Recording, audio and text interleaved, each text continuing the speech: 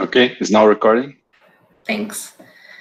Okay, so now going to the last part of the class. Okay, so we saw first where uncertainty comes from. Okay, then we saw how we can incorporate it into our simulation analysis and how we can understand the risk curve, what is risk and what is upside risk, what's downside risk and what's upside potential. Okay, we saw how all of that. Now we're going to the last part, which is I think the most difficult part is, okay, I understood all that, I mapped my uncertainties, I understood the effects on my NPV, but what can I do with that? Okay, that's the most tricky part, and that's where we enter into how we can manage uncertainty. Okay, sorry. Okay. So now we're talking about decision analysis. Okay, before we've talked about risk analysis. Okay, and again, I'm going to start again with the same question, or actually, I'll just continue. But if you want, you can interrupt me.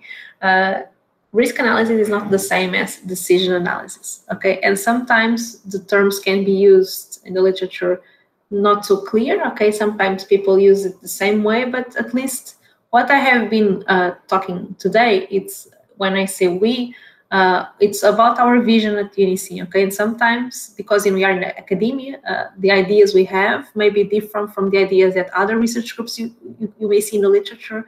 So you will not see like everyone thinking exactly the same. Sometimes topics are controversial and so on. So here I'm giving you our visions, okay? So for us, risk analysis and decision analysis are not the same thing, okay?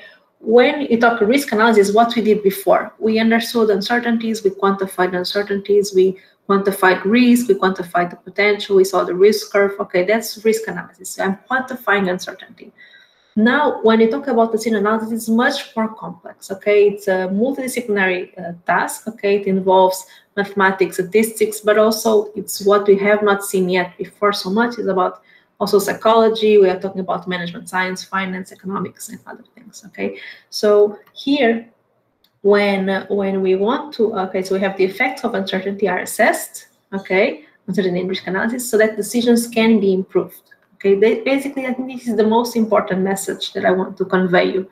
We do all these studies on uncertainty quantification and risk analysis so that we can make good decisions. Okay, because if I just go and understand, okay, I quantified my risk and I do nothing with that, my study had no purpose. Okay, all we do in reservoir engineering is that so we can have better decisions. Okay, so when we talk about managing uncertainty, and that's why the importance of using managing uncertainty and not mitigating uncertainty is that we want to mitigate the risks. Okay, we want to identify the risks so I can have actions to mitigate them. Okay, mitigate is like to minimize. I want to prevent that. Okay, I'm going to do everything I can so that in the case that actually the reservoir is a more pessimistic value, the volumes are much lower than we anticipated, the fluid flow is not as I anticipated, I can have actions in place so I can not lose as much money and I can take the most out of that scenario. I think that it's the best way to look at it. I will take the most out of each situation. Okay, if I'm a pessimistic model, how can I do the best I can in that case, and so on. Okay, so we are going to identify risks so that we can identify actions to mitigate the risks. Okay, but also in this analysis, we want to identify opportunities. Okay, so we can also identify actions to exploit them. Okay, so in case I have like a more optimistic value, I want to understand, okay, my decision that I'm doing today in a more of a conservative way so that I not so exposed to big losses. In case of a passive optimistic value of my reservoir, will I be able to capture that, or will I just lose the chance because I had no action in place to capture that? Okay, so you want to understand the uncertainty as something not as bad, but also something as good. Okay, I want to understand what is the problem that I want to mitigate and what is the opportunity that I want to exploit. Okay. This is what I've said already. Basically, risk analysis has no value, okay, if decision makers do not find actions to manage uncertainty and improve decisions. Basically, it's the whole goal of the study is to make better decisions. Okay, so basically, The DA in petroleum field development is complex, okay, as we saw. Just summing up, we have multiple sources of uncertainties: reservoir, economic and operational, and others, okay? These three that I cite here are not the exclusive sources of uncertainty. These are the ones that we usually treat in our group, okay, in reservoir engineering, but we can have many other uncertainties, okay? And as we said, okay, we have to cope with the uncertainties, and we have to understand that we have these multiple decision variables that we need to choose, which is a production strategy, okay? So basically, okay, this is also an important parenthesis, not so much the focus of today, but basically, as we saw here, it can be very subjective, right? What's risky, what's opportunity, what's risky for someone can be attractive for someone else.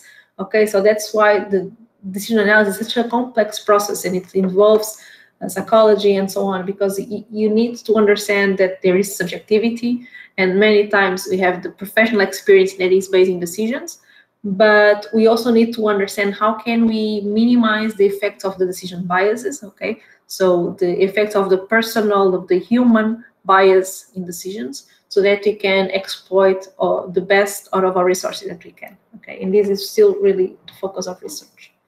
Okay, so again, the risk curve we've seen before, okay, with the benchmark here. Now I put it in the more round value, 1 billion, okay, than before. It was just a mistake. So I've talked about mitigate risk and exploit upside. So when our focus is on mitigating downside risk, I'm focused on this side of the curve, okay? So if my focus is on mitigating risk, I've defined risk as all that it's below my targeted return, okay? So it's below here.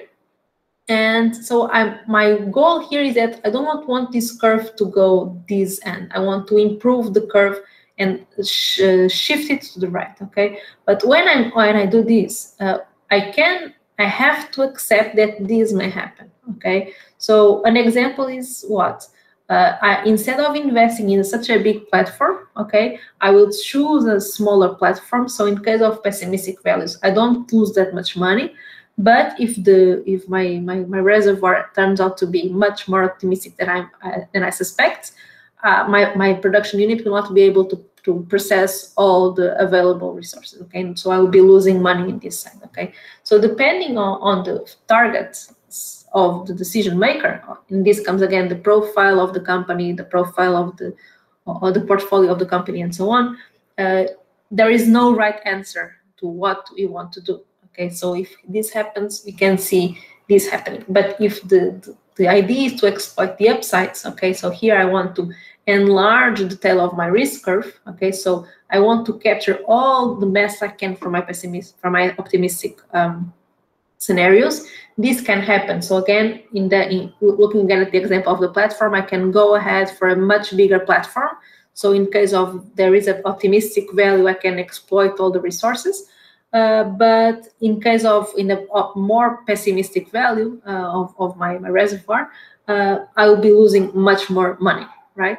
So basically the difference between the curves, maybe I'm not sure if I was clear to you, is the decision variables, okay? So I have the same scenarios, but I'm changing the platform, or I'm changing the well number. So I'm changing the production strategies. So production strategy is very broad, okay? It includes everything, okay? It's the way you will be producing your reservoir, okay? So it includes everything. So I will be changing something of my decisions, okay, and will change the shape of my curve, okay? Here not, because I cannot control my reservoir scenarios. Given the current information I have today, this is the best I can characterize them, okay? So with this set of scenarios. So, but what I can do is that I can make the most of my decision, which is a production strategy, so that I can shape the curve to something that is more in line with the goals of the company, right? So here I want to bring the closed loop concept, okay, which I'm sure you've seen before in the classes. And the idea here is that the guideline using the closed loop concept is a very good way, like especially in Professor Dennis, he has made 12 steps, as I'm sure you have seen before as well. It's a very good way to help us to go through this process of quantifying uncertainty, risk analysis, and decision analysis. Okay, so basically our focus here is on this blue part. Okay, it's life cycle optimization, okay, and the long-term decisions. But this part is so important, okay, as you have seen. Okay, so all this range of uncertainties and so on come from here. Okay, so those guys that work here with all the data and constructed the models will give us this information. Okay, they will say, okay, this is the best knowledge we have today. Now, can you optimize our production strategy and choose what we can do best giving this knowledge? Okay, and again, you see also the red part here, because as we get more data, we need to update our models and to assimilate the data so we can reduce uncertainties. Okay, and so this is so important that because if this is wrong, everything I do in the blue parts is wrong too. Okay, so I need to make sure that my models are as good as possible and as we can, so we can have good decisions. Okay, basically bringing the 12 steps that I think we can tell it as a framework to guide like the engineers or the practitioners to make decisions. Okay, you've seen that too. And what I want to show here is that the focus of this class today, so it's what I highlighted here. Okay, so basically risk analysis would come from these main steps. Okay, reservoir characterization, okay, the scenarios you have generated using Latin hypercube sampling, and initial risk analysis, so the first risk graph, okay, as we saw today. Now we have a whole world of steps, okay, which is what I'm going to talk now, that tell us how can we optimize our production strategy given the uncertainties, and how can I make these good decisions looking at how I can manage this uncertainty. Okay, so these are the most important steps for today. Okay, basically, and if we see this as also a stepwise approach, so we can have everything. When we go to this step 8, like, because it's what I'm going to talk now, representative models, this we have all of these inputs for our approach here. So basically, for me, I always work with these steps. Okay, so we have other people that are have expertise in other areas, like for reservoir characterization and data simulation. I can take all that data and use it as input data for my analysis, and risk analysis and uncertainty and decision analysis. Okay, so basically, I have from step 1 the uncertain attributes with their ranges and probabilities. I got from step 4 the multiple scenarios. Okay, I combined these using the Latin hypercube sampling as we have seen. Okay, then it's important to go through step 5. Okay, which is the data simulation from Celius' lecture. Okay, we need to make sure that all the data, all the scenarios I generate are consistent with all the data we have available. Okay, and then we have the initial risk analysis. Okay, and then we can go to what we call representative models. Okay, before going into the representative models, I brought this slide here just to it's like a summary of what we have talked before. Okay, just in a different picture. Okay, so basically we have talked about the scenario, which is a particular combination of all uncertain attributes. Okay, we have seen all of these. We have the just physical realizations, we have the fluid data, rock fluid data, and so on, each one with the PDF, like in this example. Okay, we call these system inputs. Okay, this is inputs. Why? Because they input our simulator. Let's talk like that. Okay, they're all the input data I can use related to my uncertain reservoir system. And we use the Latin hypercube sampling, the discretized Latin hypercube sampling with geostatistics, that would be the accurate name, and to create what we call an ensemble. An ensemble is like a group or a set of scenarios. Okay, so this is just bringing again some new terms, which is system inputs, which is something that I will be talking about sometimes, and also ensemble. These are important terms. And ensemble is also very widely used in the reservoir engineering literature. Okay, when we talk about uncertainty representation, so we have the scenarios, okay, which we call the system inputs, because they go into our reservoir simulator, plus the economic calculator. Okay, it can be a spreadsheet, can be For example, for you guys that will be working in our project, you will use Mero, which is an internal software from Unici. Okay, so you have all these inputs, all these tools, okay, the reservoir simulator and the economic calculator, and you have the system outputs. We call outputs because they are the output of the reservoir simulation, okay? And we have here the time series, okay, for NP, recovery factor, I have the risk curves and so on. When we talk about uncertainties and we want to study in risk analysis and decision analysis, we want to understand this part, okay, but also this part, okay? You need to understand both parts simultaneously, okay? Because this is, well, the knowledge we have today, and this is the combination of the knowledge we have today plus the decision we make, okay? So this is what we want to capture, and we call this system inputs and this system outputs, okay? And these slides seem a little bit disconnected, but I hope they will make sense in a short, okay? I'm bringing here parentheses on percentiles, okay? Before going into representative models, this percentile slide is important because of that. Before going to representative models, I wanted to talk about this. So basically, percentiles is something that is very used in different areas, for example, in exploration, as we saw in the beginning of the class. In the booking of reserves, some of you may also be familiar with this concept, okay? So the valuation of an oil company is based on the reserves, the oil and gas reserves they have booked, okay? And to book those reserves, okay, you need to follow some criteria, okay? That is guideline by the SPE. And you need to follow this concept of that I've shown here. It is the proved reserves, which is where you have the most certainty. We have the proved plus probable reserves, which we call the 2P or P50, and we have the 3P, which is proved plus probable plus possible reserves, okay, which includes also the optimistic. So you go from the most pessimistic or the most conservative, I would say, not so pessimistic, but more conservative estimate. You have the most likely estimate, which includes the pessimistic or the conservative plus the probable, and so on. So this concept is very used in these two domains, exploration and the booking of reserves.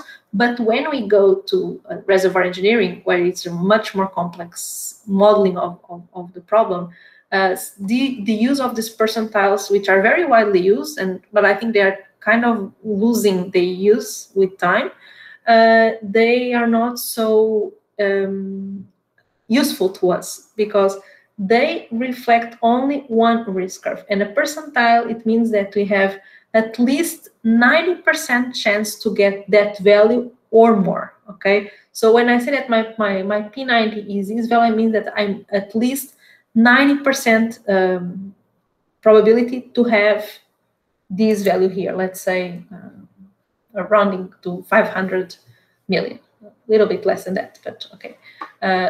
When you talk about the P50, is that I have a 50% chance to get at least 1,000 million, or a little bit over 1 billion, okay? When I talk about the P10, I have 10 probability of having at least 2 billion. So I have very low probability to reach this value. That's why we use, and also again, a parenthesis, that we use the complementary cumulative distribution, so in this shape, and some of you have seen it plotted in the other way, okay, like this, because in this way, the reading of the percentiles, it's much easier, okay, then we have the risk curve plotted the other way, okay. The problem is that for you guys that are more familiar with the percentiles, but if you want to understand more, I can also explain, no problem, is that the P90 is selected for this indicator. So I'm not sure if I go to NP or recovery factor or so on, if my indicator is, if the P90 is the same for them, okay? So these are only a photograph of one indicator. But as we said, we want that our models capture everything. So this dimension of the problem and this dimension of the problem. So if I go and I use a P50, P90, and P10, I will be very biased in my selection of these indicators. It will only be for NPV.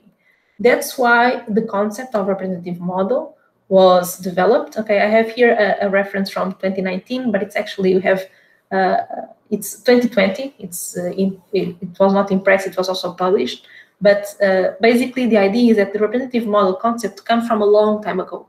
The first publication from Professor Dennis was in 2004. Okay, the idea is that we are not wanting to just select 3 or 4 percentiles that are good for one indicator, but we want to have representative models that capture all the system inputs and outputs, that cover the entire spread of the risk curve. Okay, so this was a concept that was generated, was first published in 2004, so it was probably conceived long before that, and only now in 2020, the first publication actually was in 2016, where we have a tool called RM Finder, where we could finally automate this idea of representative models. Okay, so basically we go from this idea where we have a classic approach based on percentiles, where we only choose looking at only one single risk curve. Okay, and I go and choose 3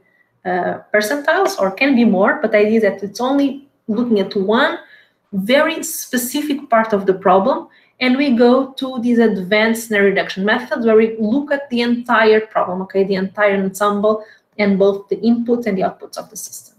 Okay, and we have 2 main approaches, okay, to treat this problem that we will see in the literature. Okay, one is focus on geological uncertainty. So the idea is that we have those big set of geostatistical realizations. Okay, they are not in a scope of a scenario yet. We are just looking at the geostatistical realizations, and we want to select a few of them that can represent the variability of the large set. Okay, so this is one idea, and some people in the literature have been treating this. At UNIC, we have been working more on the side of representative simulation models, where now we're talking about scenarios. I want to select scenarios, or a scenario is no longer just one uncertain attribute, just statistical realizations, but it's everything together. Okay, so basically, as I said, the first idea came from 2004, the first publication. We have more recent ones. We also currently, Kurosh, one of our postdocs, has been working a lot on this concept, but it's kind of still new for UNIC. At least we have developed much more, many more methods looking at the RMs. First, I have more information, but first I want to make sure that it's clear to everyone. If I went too fast, if you want for me to come back, if you need me to explain something, if you want to talk in Portuguese, it's also okay. I see no questions in the chat, so I'll continue, but please interrupt me at any moment. No problem, okay? So basically, this idea of RM Finder, okay, is that when I say we, I'm not talking about personally, I'm talking about UNIC. So Meira, to be precise, with all the co-authors, they developed, because these professors, they are from the School of Technology, they are very good with optimization. So we again, from the reservoir engineering part, we give them problems. Okay, see, I want to do this, and they are very good with automating things. So we said, okay, I want to find a method that can solve this problem. I have this large ensemble of models, like 500 models or 200 models. I have all these risk curves. I have all these indicators. I want to reduce and select only 9 or 10 or this. Okay, and so they developed a method, okay, based on a meta-heuristic optimization algorithm that performs global and local searches. These are details about the method, but that they want to capture what we asked them to do. Okay, the PDFs of the certain attributes and the variability of the risk curves. Okay, now we are not talking about risk and upsides. Okay, we want to capture everything. We want to capture the whole uncertainty, because we want to treat that when we go to our analysis to also get the downsides and the upsides. Okay, so basically, one important thing is that it estimates the probability of my RM. So I go, for example, I have an ensemble of 200 scenarios, and my RM Finder, the tool, selects, as I asked him, 9 representative models or 10, and it gives us, it estimates the probability of each RM, okay? So basically the input data for RM Finder, it's what I said, all those PDFs, all the ranges and so on, and the system outputs, all the risk curves and so on, and it treats this as an optimization problem, and it finds a set of models, or n sets, as we ask them, to get these models, okay? So this is another picture, okay, that it represents well. So basically in green, we have the ensemble. In this case, it's around 200 models. And in red, we have the RMs, which are 9 in this case. We have, so basically these are examples of data that RM Finder analyzes. So this is the PDFs, okay? So in green, we have the PDF of my ensemble, and in red, the PDF in my RM. So it's fairly close, considering that we are going from 214 models to 9, okay? This is another indicator. Then we have here a cross plot of WP versus NP, here the NPV versus recovery factor. We have many other cross plots, so this is just an example. So the tool looks at this scatter plot, a cross plot or scatter plot, they are the same, and it tries to find n models that capture the whole distribution in the scatter plots, in the risk curves, and in the PDF. So obviously it will not be perfect for all indicators. You see here there are some problems, but given that we are using dozens of objective functions with cross plots and so on, it has to weigh in like the benefit, and it finds like the stop criteria to get the good solution. And then it's up to the user to check if the solution is good. Okay. And why do we take all this trouble to find this 9 RM or 10 or whatever it is? Here is 8 in this slide. So we are talking about, we had initially, I said, around 200 models. I wanted to select 9, and the question is why? Why not working with 200? Well, it's computationally quite impossible to do optimization for all those scenarios, okay? But also because it's humanly near impossible to analyze with detail 200 models, and the production strategy ideal for each one. So that's why we use this concept, is that basically if the hypothesis, or not hypothesis, but the premise that we have here is that if my RMs, they represent my entire uncertain space, if I get one production strategy for each one, I will get a very nice idea of the different ways to develop and manage this reservoir, okay? This is the idea we have. That's why we did all that study using the RMs, all these advanced methods to make sure. And that's why there are many studies in the literature to try to get the best way to reduce the size of the ensemble from those 200 or more scenarios to just a couple of scenarios that the decision maker or the engineer can work with, and that it's manageable for me to compare a couple of scenarios, right, and optimize a couple of strategies. Then to work with 200 models, it would be nearly impossible. Okay, so that is the idea. And when you go about optimization under uncertainty, so the idea is that we can have two main ideas to treat the problem. We have robust optimization that it's very popular in the literature lately. Is that at each run, at each time I'm running optimization, right? My optimizer, at each iteration, it samples a certain well placement, right? For example, if I'm optimizing well placement. When I do robust optimization, is that I take that well placement that my optimizer sampled, and I apply in each one of my RMs. I get the NPV for each one of them. I calculate, for example, an EMV, and my objective function is now a probabilistic indicator, right? Because at each run of the optimization, I estimate the performance of that strategy into all models simultaneously, and so I will tend to converge, like my optimizer, to a solution that is good on average for all scenarios. So it will not be optimal for anyone, but it will not be very bad for anyone either. So it will be a solution that is good for the average of scenarios. And we talk about that, we call that robust optimization or a robust production strategy. The other approach that we have been working a lot at Unisim is the use of nominal optimization, or we call RM nominal optimization. We have been talking about deterministic optimization. There are many ideas, but the idea is that what you have seen in the previous class of production optimization, you repeat all of that for your NRM. So I take this RM, I optimize one optimal strategy that is specifically designed for this model, and I store it. Then I do it all again for all my RMs. And all of this, it's a big effort, right? But I can quantify the difference in my decision. So I have a set of strategies, okay? None of them are like, unlike the robust one, they are like perfect for one. Or perfect, I mean that the best my computational tools can get. Nothing is ever perfect and optimal, right? It's the best I can get for my RMs.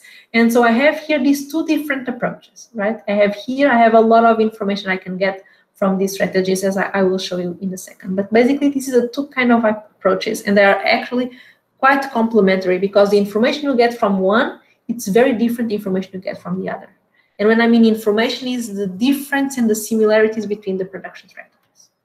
Okay, so as I said, this is just, I've already said that orally. Okay, this is just a slide for you to have in your studies. Okay, so basically the other one was good on the average. This one is good. Okay, we use again here, so it's a deterministic objective function just for one indicator. Okay, so one indicator for one model. I'm not simulating n models at the same time. So I have one optimal strategy for each RM. So the optimal strategy for each, this one can be very bad for the other. And this doesn't happen with the robust strategy. But unlike the robust strategy, here I have optimal solutions for each RM. And this is very important for decision analysis, because I can quantify these different possibilities I have to develop my reservoir, and I can quantify that, and this is very valuable to us. Okay, so basically the last part of the presentation I have here is to talk about the three main actions to manage uncertainty, and the previous strategies are very important for us to choose between these three main groups of actions. Okay, they are summarized as I have here: information, flexibility, and robustness. Okay, when we talk about information, okay, it's information, I mean acquiring new information. So I have information, I have a certain number of wells drilled, I have seismic, I have lab data, I have all that, and the idea is that, okay, I have my knowledge, this data, I don't think it's sufficient to make a good decision. So before making the decision, I will delay my decision, and I will go and invest in more data. I will buy more data. It can be a new well, it can be more seismic, and so on, so that I can reduce my uncertainty. This is one way to treat uncertainty. The other way is with the approaches of flexibility and robustness. Here we see this as a way of protecting the production system. Okay, so instead of going and target the uncertainty in itself, I will make actions in my production system so that I can make it less sensitive to uncertainty in a way that it can perform well regardless of the reservoir scenario we want. We have two main ways to do it, with flexibility and with robustness, and we will see the difference shortly. And again, when we see about these three approaches, we are always thinking about those two concepts we saw before: exploit upsides and mitigate risks. Okay, so ideally we see both, but depending on the profile of the company, they can prioritize one or the other.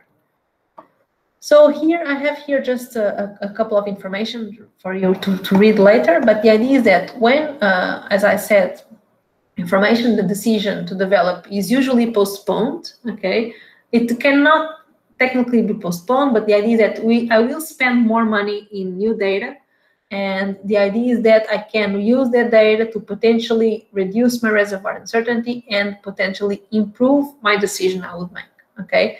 So an example is an appraisal well, perform well testing for the seismic and so on, okay? But it's important to note that information has a cost, okay? So we need to also think about that, okay?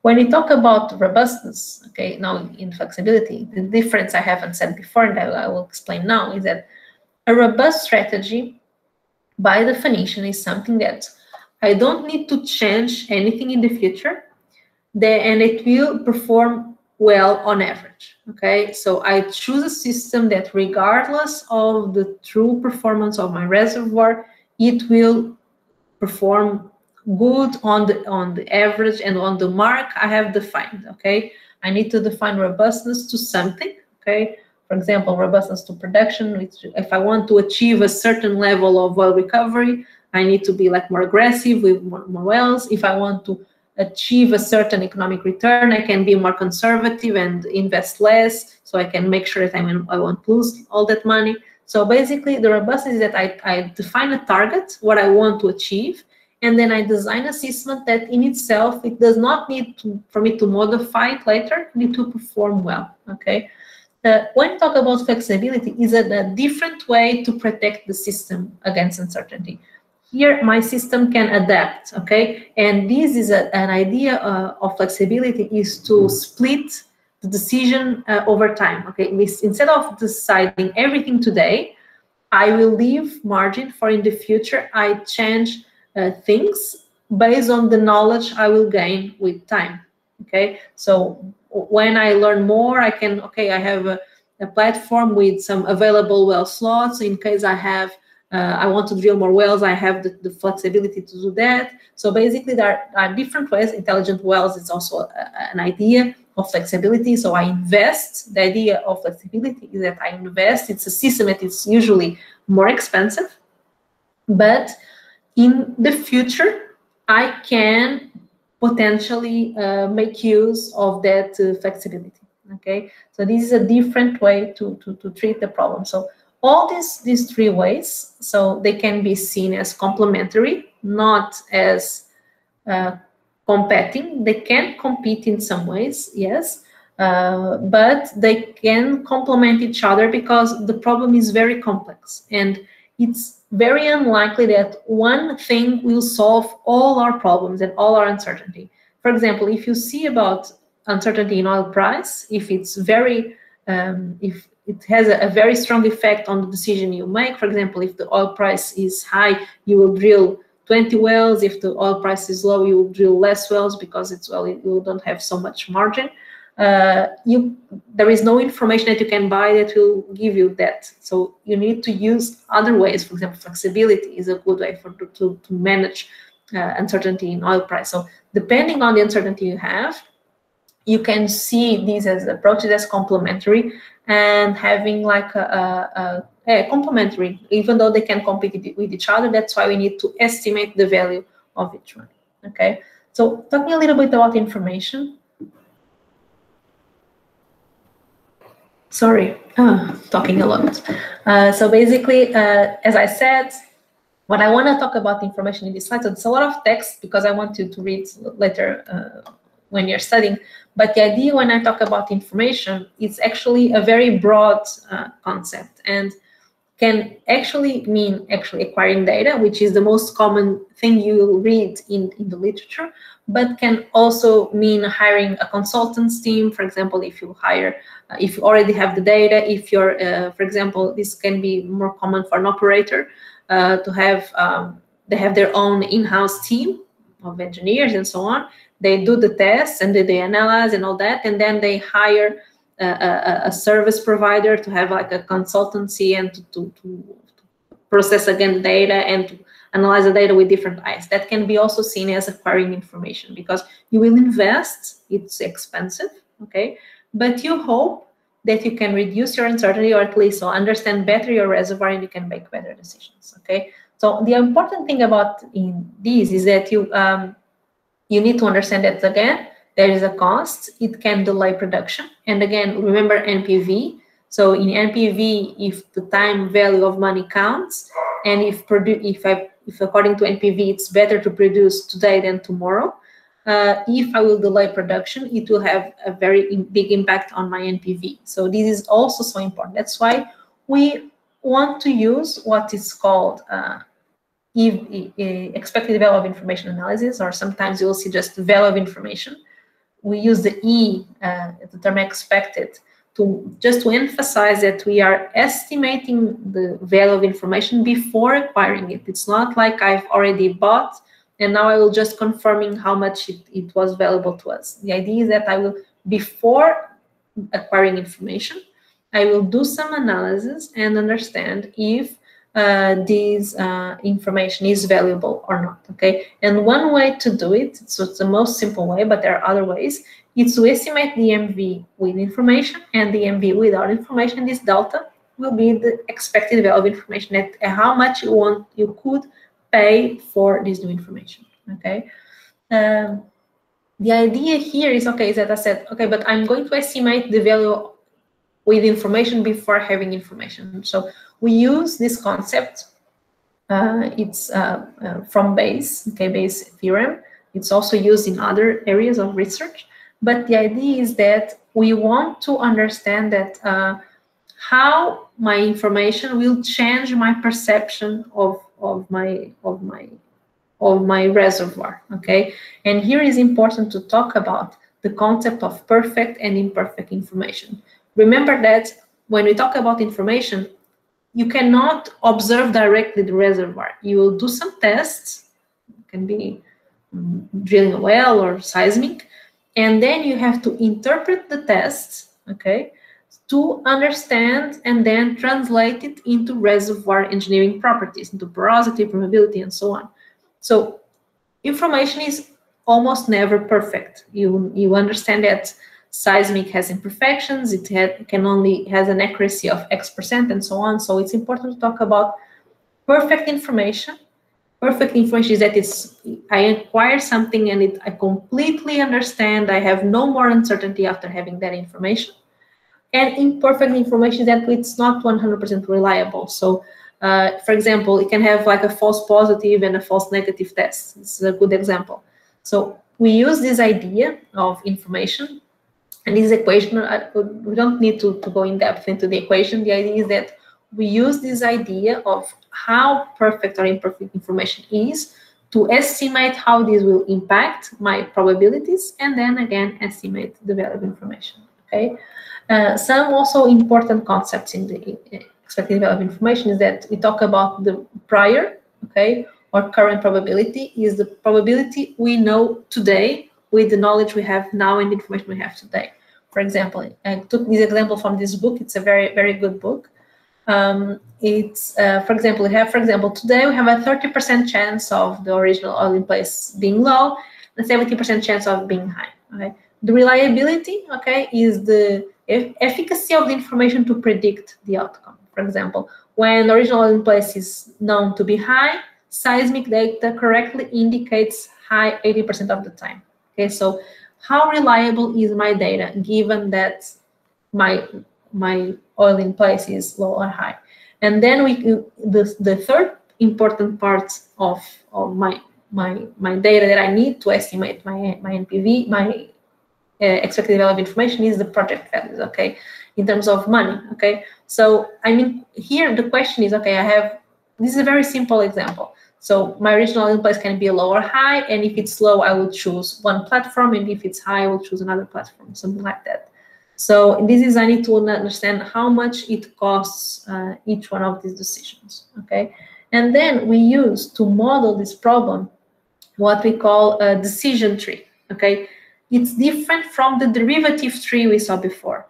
The derivative tree was purely probability. So I was combining everything with everything because I was just talking about uncertain attributes. When you talk about the decision tree, we have a combination of two nodes. One that we call a decision node, and the other one in yellow, it's the chance node. So the decision node is something that the decision maker can control. There is no probability there, okay? For example, here, invest in 2 platforms, in 1 platform, or abandon the prospect. Okay, do not declare commerciality and leave the prospect. So basically, if I choose, so this is my decisions. Then I have here, its original in place is high, medium, or low. Here is a chance node. I cannot control if the volume in place is high or low, right? So I have here the 3 possibilities, okay? Each one, remember, we had the NPV, okay? If I have 2 platforms and the volume is high, my NPV will be 800, okay? If I have 2 platforms and the volume turns out to be low, I will lose $250 million, okay? So, and this is the idea to model the decision tree, okay, is a way to put in paper, okay, all of these ideas, because this is a quite complex process, because we have decisions, we have probabilities, okay, and we have chance, okay. Here we have no information yet. It's just the idea of, okay, given the current uncertain knowledge, I have these 3 values, okay. I have the probability of each occurrence. I have the EMV, right, which is the weighted average of the NPV by the probability. And I go for the one that has the maximum expected monetary value. In this case, it's just 1 platform, right? So if I choose 1 platform, I have an EMV of 360, right? But this is the expected value on average. But if the volume is high, I get 600. If the volume is medium, I get 400. And if the volume is low, I lose money. But on average, this is the best choice I have given today, okay? The idea when we go about acquiring information is to see, okay, but if I know before deciding on how many platforms I'll buy, if I know at least with better probability which one is most likely to occur. And that is the thing we do with value of information. We will play with these probabilities according to the reliability of our information to see how the decision will change. So basically, this is from the paper. This one is here. Okay, this is just very, very complex. Okay, 3. The idea is that you can read it carefully later and then ask me if you are interested in this area. But the idea is that I will now, given again my reliability of my information, I will use that equation from Bayes and change my my probability table. Now I have remember that the tree was just a chance node, decision node and a chance. So I'll choose 2 platforms. And this happens.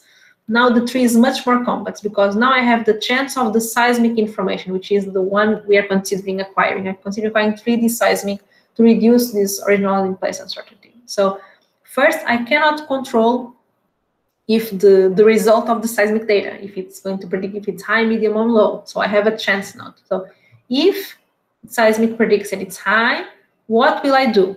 I will buy 2 platforms because this is the one that has the highest EMV. So the idea is that we will, one by one, according to each one of the possible outcomes of the information, in this case, seismic has 3 possible levels, predict high volume, medium volume, or low volume.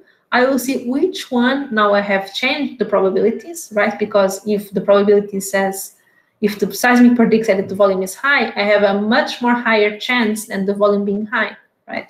When it's seismic predicts that it's medium, the volume is medium, I have a much more higher chance at the volume being medium, okay? It's not perfect. If it would be perfect, I'll have here 100% chance and 0% chance of being high or low because information would be perfect. But here it's not the case, right? So basically, what we do is that we use this structure to understand better how I will do my decision. And ultimately, what I want to answer is 2 questions. First, depending on the outcome of my information, will I change my decision? It seems so, because if the information says it's high, we'll choose 2 platforms. If it's medium, it's 1 platform. And if it's low, it's 1 platform. So I have different decisions. Okay, this is the first criterion. It's met. The second one is the expected value of information. So I had first the decision tree, the first we saw before, which I had a value of 360. And then I have to compute the value of this 3, which is not our focus today, but I would get a value of 389. So the delta between the two is 29 million. So if the cost of the 3D seismic is lower than 29 million, I should acquire information because it will be valuable. The gains I will get from my new decision are higher than the cost of acquiring information. Okay, this is just an example. For flexibility, the idea is similar now, but now I'm not talking about acquiring information. I'm talking about a system that can change, okay, with time. So basically, as we said, this is just something I have said already. This is just for you to consult later, so I'm going to skip it, except for the last part, okay? So basically, it's something very similar to the one before. So now we are having expected value of flexibility, but it's the same idea. I will compute the expected value of my project with the flexible system, which is much more expensive, but also with the chance of changing the decision over time, and the one with no flexibility, okay? We use, again, the same idea of the decision tree, okay? A very simple way to model the problem, but a very useful way. And we have here, again, the chance node, okay? In this case, in this example, again, from the same paper, we are managing aquifer strength risk, okay? Basically, we have the 3 possible options: injection, pre-installed, okay, no injection, or flexible platform. Because if the aquifer was strong, I would require no injection, but if the aquifer was medium or weak, I would require injection. So in this decision tree, what we are comparing the 3 possibilities, and it's a decision I choose, right? I can choose injecting from day 1, okay? Up front, all the equipment is ready, okay? I can choose having no equipment at all, or I can choose have a flexible system that I have the ability to install do an upgrade and install the injection capacity. This is, again, a very simple example. So basically, again, the same structure we have. If I choose the person I choose, but what happens next, I don't choose, right? If the aquifer is strong, medium, or weak, I do not control. However, when we have a flexible system, it gives us the option to react after I learn about the aquifer. So in this case, is here what is called rigid systems. If I have either injection from day 1, and if I turn out to learn that the aquifer was strong, and after all I didn't need it, I have no choice. I already bought the equipment, it's in place. The same thing for no injection. But in the flexible system, the idea is that after I learned on how strong the aquifer is, I can choose to do the upgrade or no upgrade. Okay, so in this case, if I have a strong in strength, I would need no upgrade. Okay, and if I have a medium or weak, I will do the upgrade. So I have, again, first criteria met. I have, depending on the outcome that I learned about the reservoir, I will make different decisions. And the other one, I did the delta. Okay, this is the equation here. All the details are in the paper, and it's 31 million. So basically, the second criteria is met. I'm paying for my system, and I have the possibility to be using that flexibility, okay? This is another example that I will leave for later. So last, we have robustness, okay? So basically, robustness is the third way to think about the problem, okay? So first, information, I do not decide now, okay? I buy information right now, and then I will choose a system. In flexibility, I choose a system now, and I wait to learn about data that was already going to come anyway, right? Remember the closed loop and the red part, I'm always updating my models. So it's important, specifically today in these pre-salt projects and so on, to have flexibility in place, because the uncertainty is so high that it's good to be able to modify my system to cope with that. And lastly, we have robustness, okay? As we said, robustness is another way of protecting the system, okay? And unlike flexibility, robustness is a passive way to protect our system. So flexibility is like an active way. I react as I learn about the reservoir. In robustness, it's unlike that. The system as it is from day zero is designed in a way that it can cope with uncertainties. But again, we are talking about average, okay? It will not be perfect for anyone. That's why flexibility can add more value, right? But it will not cost so much as flexibility. That's why we need to study, okay, which indicator and which action is best for each uncertainty, okay? So we saw robust optimization, okay, where we do everything together. We run your optimizer using RN models, okay? But we can also get one strategy that was optimized in some other way and understand better how it is and use some indicators to see, okay, this platform, looking at all the scenarios, is way too big and it's over-dimensioned or it's too small. So we can do that as well. So not only robust optimization, but using some indicators to improve your strategy. But the first one is far more common in the literature. An example of robustness, this is like a textbook example from this paper here. So this is a field from Petrobras, and this was the field, and they had here a fault, okay, that was really in the middle of the reservoir, and they were not sure if the fault was transmissible or not, or sealing. So basically, the chance of being transmissible was much higher, and the best solution, given that the fault was transmissible, was to put all your producers in one side of the fault and all your injectors on the other side. The chance of having a transmissible fault and is doing right, it was high. But in case of the that comes again the low probability but high impact events. If this happens to be the case, that the fault is sealing, even though it's low probability, it has a huge impact if I make this decision, because I'll be pressurizing one sector of the reservoir with no production, and I will be draining another sector with no pressure maintenance.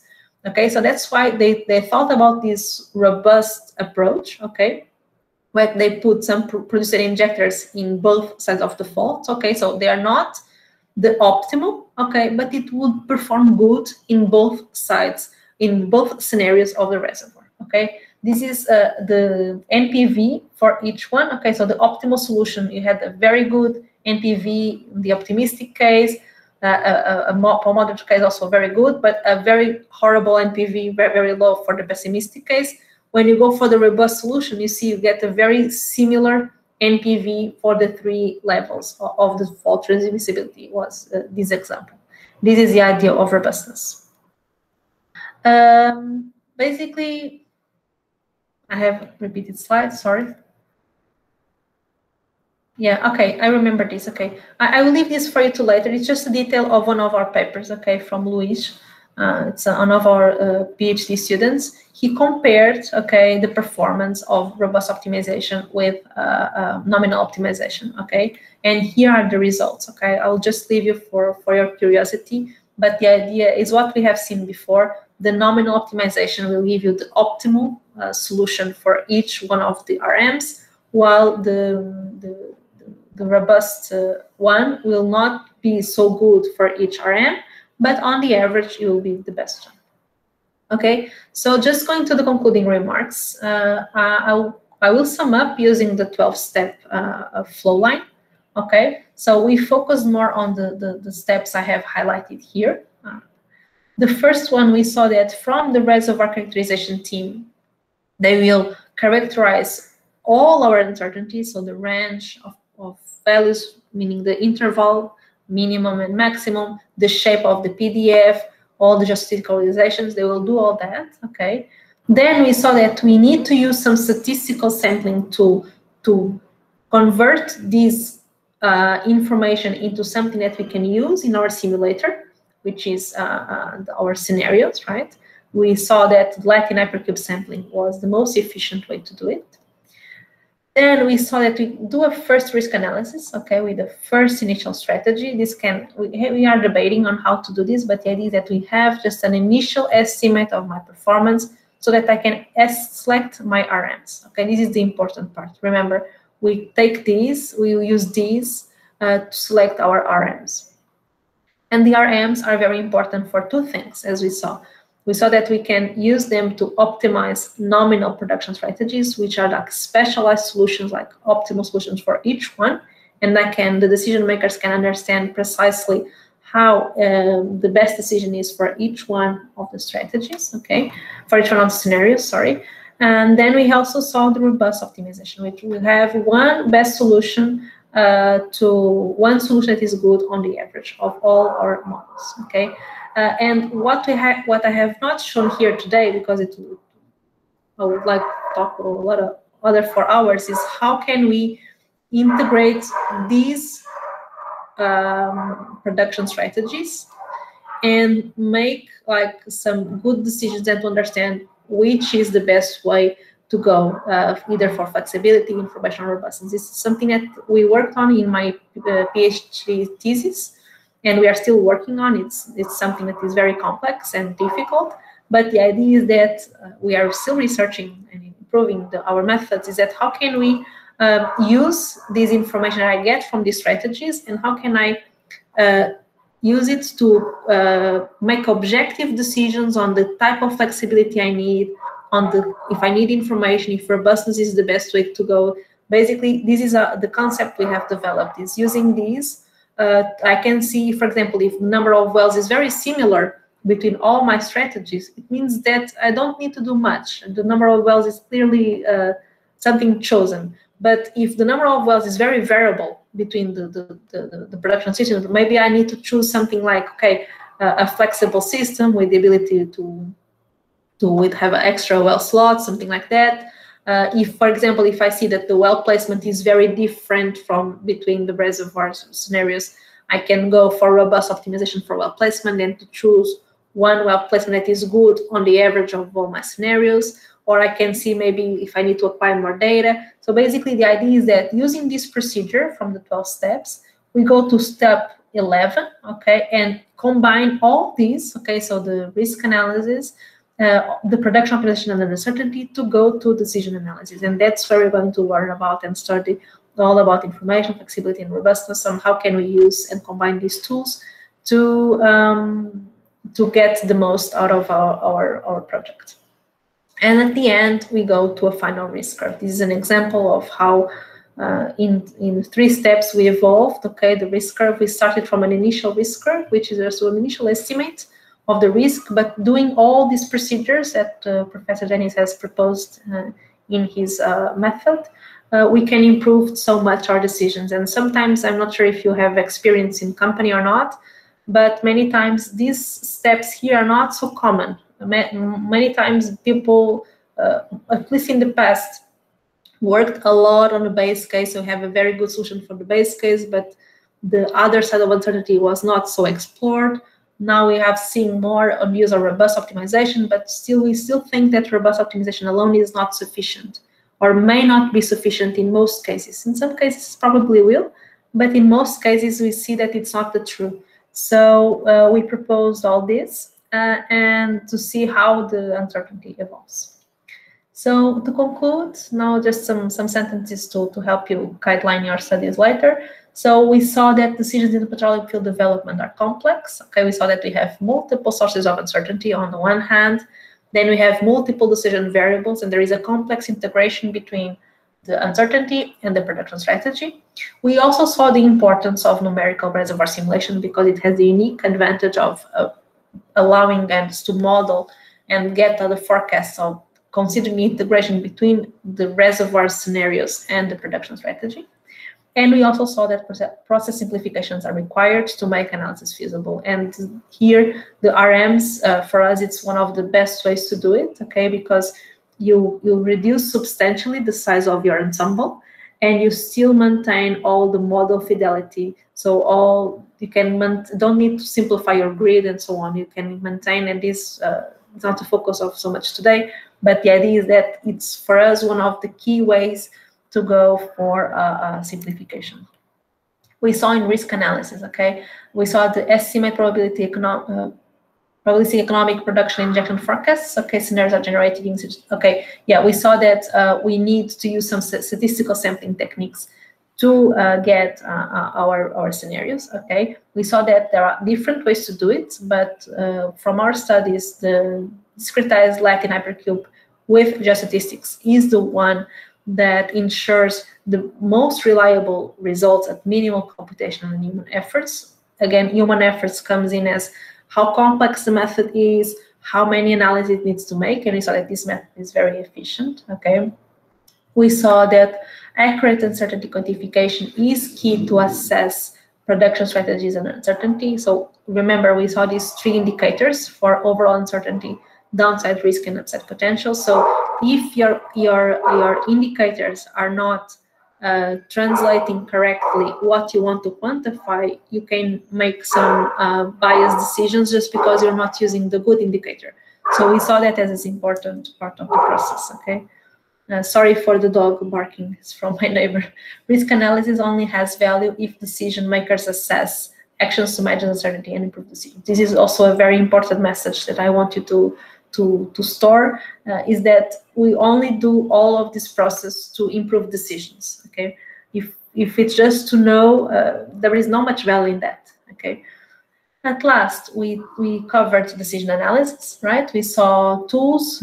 These are tools to manage uncertainty. And we saw that there are different ways, and depending on what you want to do, if you're more focused on mitigating risk or exploit the opportunities of the project. And we saw that there are 3 big classes of ways to do it: information, flexibility, and robustness. We saw that all these actions, many of them have costs. Okay, so we need to quantify the value of these actions. We need to understand if they will be able to improve our decision or not, or if they have the possibility to do so before investing into them, and also to choose wisely which one is the most adequate for each case. We also saw that the representative models, we saw that using them to optimize specialized strategies can be a very good way, because we can quantify the difference and the similarities between these strategies. Okay, and we saw that this 12-step, or I showed you that this 12-step methodology is a very useful method. And then if we go step by step, it's very systematic and also allows us to see how much further we can evolve if we consider all these recommendations in the methodology. Okay, I think that was all I had to share with you guys today. If you had any more questions, I think we still have a couple of minutes. Okay, I have a question from Davi in the chat. Davi says, in a nutshell, the 12-step proposal considers both optimal and robust optimization. Is it, robust optimization based on this amount of nominal? Yeah, you're right. The methodology, today we see them as complementary. We have not yet found a way to do just one way.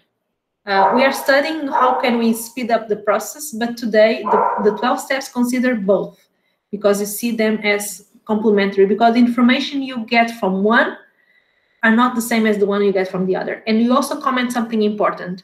I'm not sure if you noticed in the slides, but I put RM robust optimization, RM nominal optimization, because it's a simplification. I'm using robust optimization for those RMs, because I'm assuming that those RMs are good and they represent well my uncertain system, because in the perfect world, I would do robust optimization for the whole ensemble, and I would do nominal optimization for the all scenarios, but there are no human effort available or computational tools to handle all that kind of information. That's why we do RM robust optimization and RM nominal optimization.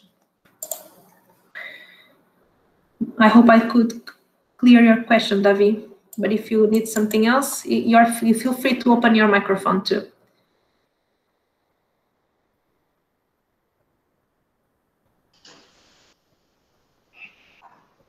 Susana, I'll just stop the recording, but people feel free to ask more questions, okay? Okay, thank you, Professor.